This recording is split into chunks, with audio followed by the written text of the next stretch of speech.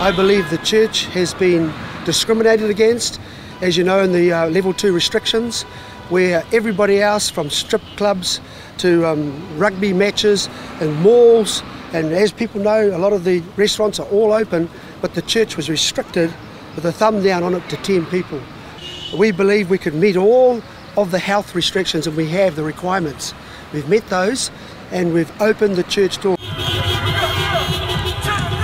Our Destiny churches and many other churches around New Zealand, in fact, I would say the local churches, have taken exception to the health response bill. And so what we're doing here today, as some other churches are doing, is we're taking a stand. And we're saying that we can be trusted to manage our community.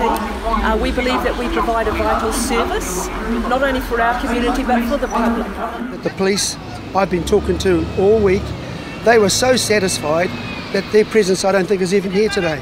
And they said to me, we don't need to be there because we are happy with what you're doing.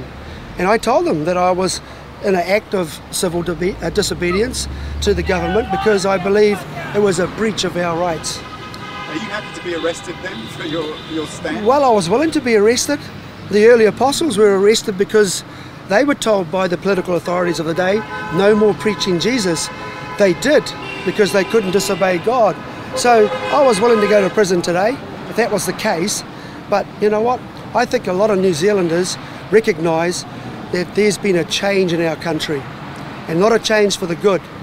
It's a change where we're not free as we used to be.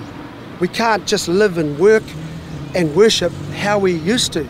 They want to now put confines and limitations and restrictions, and God knows where that will go to if that response bill remains.